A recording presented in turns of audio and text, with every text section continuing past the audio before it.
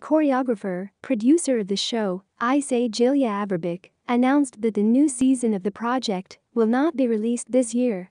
Previously, the show aired on Channel 1. The Ice Age is not planned for autumn yet. I have a large staff. I'm currently working with junior dance duets. In the morning I work as a coach, and in the afternoon I worked as before.